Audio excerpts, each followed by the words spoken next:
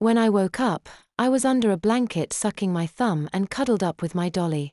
On the tray in front of me was a bag of peanuts and my sippy cup. Mrs. Eaton said it was so the water wouldn't spill if there was turbulence or someone bumped the tray. It did mean I could put the cup in my seat while I colored on the tray, but would a big 10-year-old be drinking out of a sippy cup? The trip back home was long.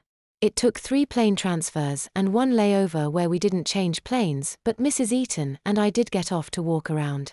It also gave Mrs. Eaton a place to change my diaper. I did poop in the potty once on the trip back, but there was at least once where Mrs. Eaton was dealing with some poopy in the diaper.